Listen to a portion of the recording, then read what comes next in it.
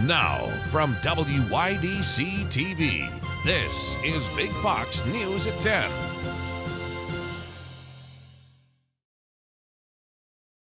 Good evening, I'm Ann Emanuel. Thanks for joining us. Improvements are coming to the roadways in the southern tier. Our Sonia Ellison has details on Governor Hochul's announcement for the road projects and when we can expect the work to begin. So if you look right here, these cracks in the road, go all the way up the road, and then there out of town, the cracks are starting to get bumpy. Governor Kathy Hochul announced the release of $100 million to pay for 66 repaving projects across New York State. The money will help fix roads impacted by extreme weather. It's mainly from in the wintertime when they put the salt down, and then they put the plows too close to the ground and it scrapes it all up.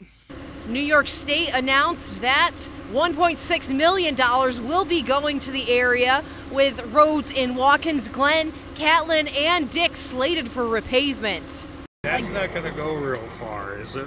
Drivers agree roads are in dire need of resurfacing. I think they mainly need to do the main roads because that's where a lot of the potholes are. But all the roads need to be completely redone. Routes 13, 34, and 96 in Tompkins County will be paved at a cost of $8 million. The further out you get into the country areas, it gets a little rocky. Drivers think more work should be done.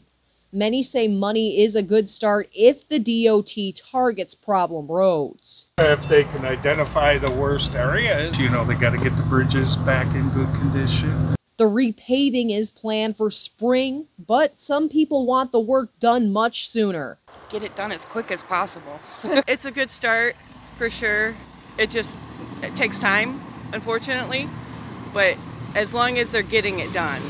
As snow in the southern tier continues, drivers are looking forward to the spring paving projects and hoping their roads and cars will survive another winter.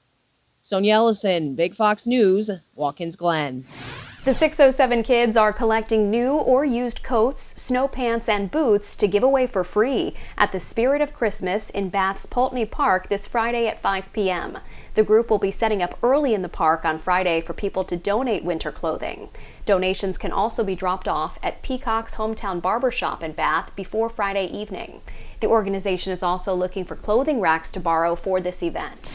Steuben County Sheriff's deputies hosting the Toys for Tots and Coats for Kids event this Saturday, December 2nd at Irwin and Hornell Walmart plazas. Help fill the patrol cars with toys and new or gently used winter coats from 10 a.m. to 12 p.m. for Steuben County children. Toys will be given to local children in need, and coats will be distributed to Steuben County school districts for children who need winter weather clothing. Corning's Salvation Army seeking volunteers to ring bells and ask for Red Kettle donations, sort clothing and toys, help parents choose gifts at the Salvation Army Toy Shop, and much more. Funds raised by volunteers help provide food, clothing, and other necessities to local families all year. Those interested in volunteering can call 607-962-4681. You can text Corning Volunteer to 31333 or register online. George Santos is still refusing to resign from office. The embattled New York Republican is facing another expulsion vote tomorrow. Speaking on the floor today, Santos is staying steadfast in his refusal to resign. Are we to now assume that one is no longer innocent until proven guilty, and they are in fact guilty until proven innocent? Or are we now to simply assume that because somebody doesn't like you, they get to throw you out of your job? Santos is accused of lying about his background to get elected and using his campaign funds for personal use. Family and friends are celebrating Rosalynn Carter's life in the place where it all began.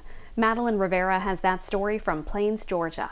Family and friends are saying goodbye to Rosalynn Carter at Maranatha Baptist Church in Plains, Georgia, a town that will be forever tied to the Carter story. A final farewell for former First Lady Rosalynn Carter, who died at the age of 96. Her motorcade traveling through her hometown of Plains for a private service, ending a 3-day tribute. Plains, Georgia is their home. It's where their family and their support group is. President Carter's mother was the nurse in the delivery room when Mrs. Carter was born. The service taking place at Maranatha Baptist Church, where the Carters worshipped. Her sons Jack and Jeff gave tributes, and the choir from her alma mater, Georgia Southwestern State University, performed. We know from family members that they've been holding hands right up to the very end, praying. President Carter wanted a moment alone with his wife so he could pray with her after she passed. The funeral comes a day after a memorial ceremony in Atlanta, attended by former President Jimmy Carter, President Biden, and First Lady Jill, the Clintons, and all living former First Ladies. There is an East Wing for the First Lady because Mrs. Carter made it so. She has her own work, not just in mental health, but her writings on the Equal Rights Amendment, which is a pivotal moment in our country that we're still hoping for. And she's just a force to be reckoned with. Mrs. Carter's final resting place will be on the family property in Plains, Georgia, where her husband also plans to be buried. In Atlanta, Mallory Rivera, Fox News. On the final day of the ceasefire between Israel and Hamas, a sixth group of hostages is expected to be released, though mediators are trying to get the deal extended. Nate Foy has more. It's the sixth day of a temporary ceasefire in Gaza. Negotiators are now working with Israel and Hamas to extend that deal for a second time. More hostages are expected to be released Wednesday, joining the more than 80 others who have been freed so far. The Biden administration is hoping Americans will be included in the next group. Secretary of State Antony Blinken travels to Israel this week to push for a longer truce. We'll be focused on doing what we can to extend the pause so that we continue to get more hostages out and more humanitarian assistance in. Overnight, a dozen hostages. Now, your Twin Tiers forecast from Big Fox.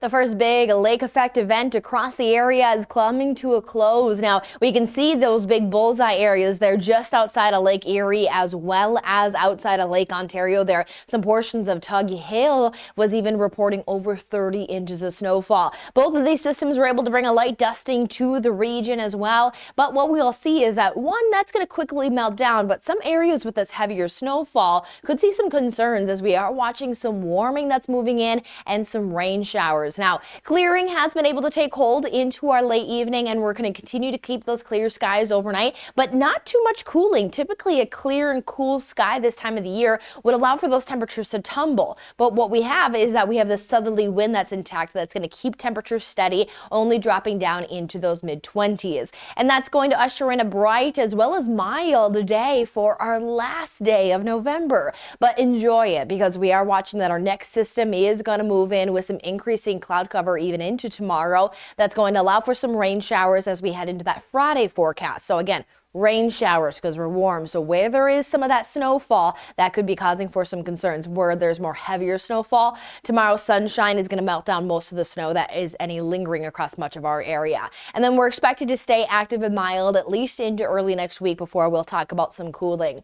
So with an abundant blue sky, we take those temperatures quickly out of the 20s and usher those high temperatures into those 40s. Now, as we get those temperatures to climb to those 40s, note that it is going to be a little blustery at times. Now, again, enjoy the day that is going to have that sunshine. There will be some increase to that cloud cover by the end of the day, and then we'll roll into our Friday forecast with showers pushing in. Friday morning even keeps a low temperature into the mid-30s, still looking fairly dry too for the morning. So the start of the day might not need the umbrella by the end of the day, but starting off at 35 will still allow for our high temperatures to climb into those 40s. But we watch that overcast skies will be around to start the day off, and then rain showers will initiate. But we keep under that southerly flow that does keep those temperatures into those lower 40s.